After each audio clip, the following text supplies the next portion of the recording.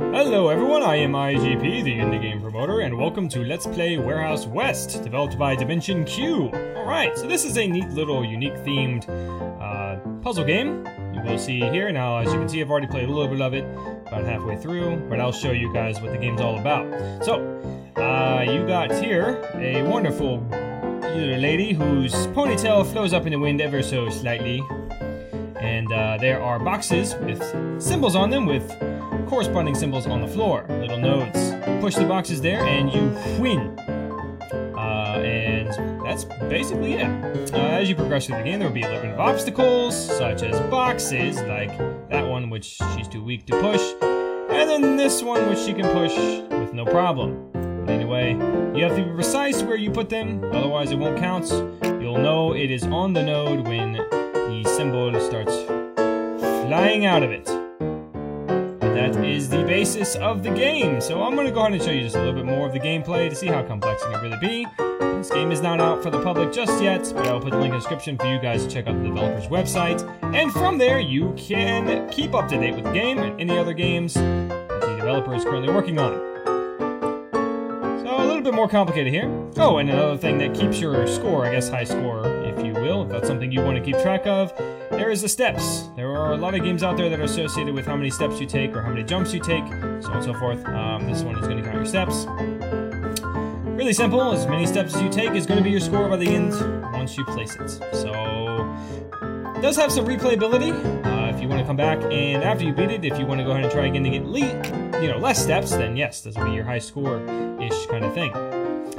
And we're progressing more. And I've already solved these, so they're not too hard. But something is crawling on my arm, and I wonder what it is. Sorry about that. But, okay. Yeah, and that, like I said, this is pretty much all you're gonna get right now. Nothing too fancy, nothing too spectacular, but it is quite fun, challenging, and most puzzle games are.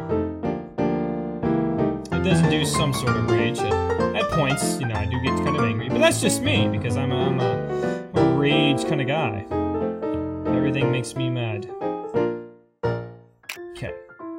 And we'll bring this little bitch. Oh, come on. Don't do this to me. Yeah, it's also good to have the boxes set up as guides, like I just did. That will definitely help you to keep everything straight, take less steps trying to move around, finagle a box in somewhere. Okay. Fantastic music. I hope it loops. I think it loops. Does it loop? I hope it loops. I think it does.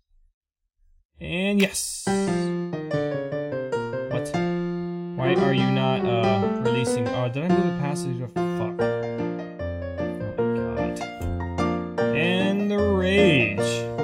She's so slow, and I feel like she should be faster. If you really pay attention, you can see her feet are kind of sliding.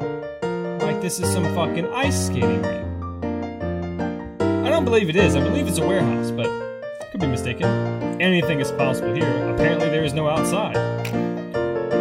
Apparently we're standing in the nexus to other realms in a warehouse solving puzzles to get out. Why are we solving these puzzles? I don't know. But I don't ask questions. I just do what I'm told. This lady has no other purpose in life but to move around boxes and move on to the next rooms, so we'll let her stick with that. I'm not one to intrude on other people's lives. There we go. And, aw, you fuck! We fucking got this. The little block, or the little shadow cast underneath me kinda helps to navigate where I'm going, but behind these boxes I can't really, it's a little hard to tell.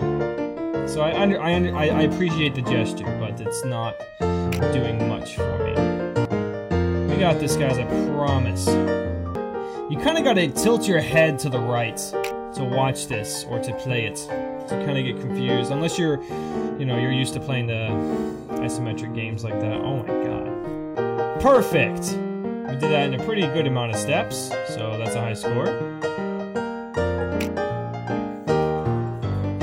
Alright. What is this? What the hell is this? Wow. Okay, this is gonna take forever. so I'm going to go ahead and end it here. You guys pretty much got a good idea what the gameplay's like. It's pretty fun. If you guys want to keep up to date with it, I'll put the link in the description for you guys to do so. And also keep up to date with any other work that Dimension Q is working on at the moment. So appreciate you guys watching. If you liked the video, be sure to give it a like. Make sure you rate it, definitely helps. Share it with all your friends, add it to your favorites, do whatever you have to do. Also, if you're a new viewer, be sure to subscribe to my channel to keep up to date with all my latest videos and Let's Plays. And yeah, that's it. Thanks for watching. Warehouse West. Take care.